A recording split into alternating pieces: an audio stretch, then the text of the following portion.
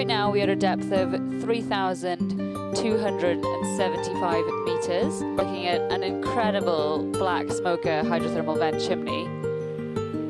That black fluid coming out there is likely between 300 and 400 degrees centigrade.